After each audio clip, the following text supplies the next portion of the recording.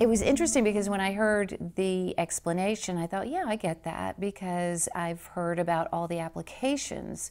of using theater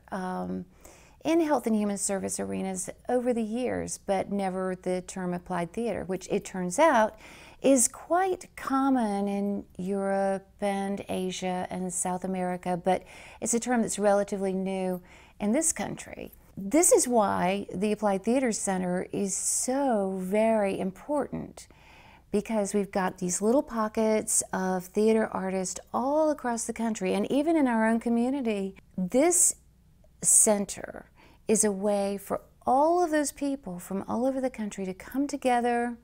and to network, to communicate, to learn new skills. The Applied Theater Center is a relatively new organization, and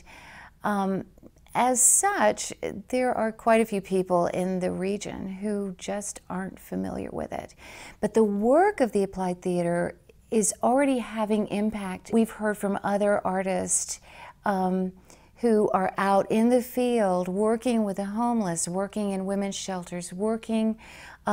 with people on the autism spectrum, and seeing absolute positive enhancement of their quality of life, their understanding of their plight, their community, whatever. It's unique not just to Greenville, not just to the United States, but probably in the world, that this center has been created right here in Greenville, and the theater artists are embracing it. And as awareness grows, which I'm very happy to be a part of spreading the word about the Applied Theater Center, as awareness of it grows, I see it having such a tremendous positive impact on our community here.